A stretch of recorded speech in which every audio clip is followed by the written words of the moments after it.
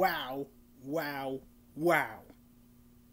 The NBA has started mandatory workouts, and there's already two teams that have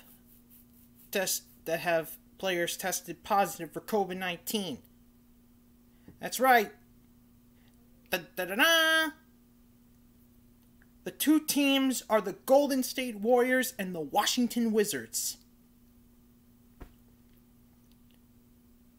Unbelievable.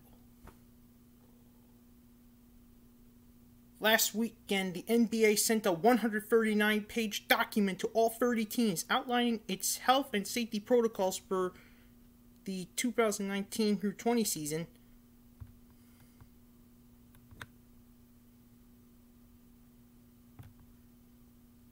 Saying that a player can return 10 days after the date of the first positive test, so long as that person has shown improved symptoms and has not had a fever the past 24 hours. Right now, Golden State Warriors have 2 players that tested positive, and Washington Wizards have 1. Whoever those players are, we do not know.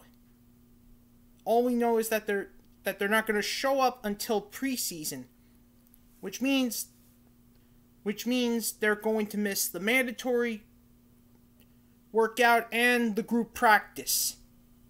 Which means that they go into the preseason, well,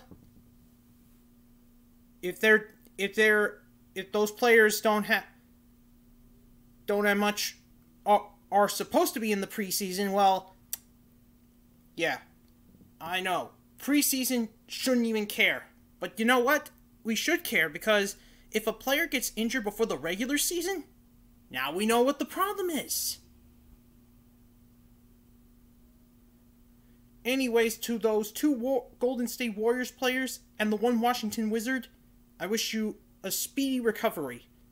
And I'll see you all when I bring you even more breaking news.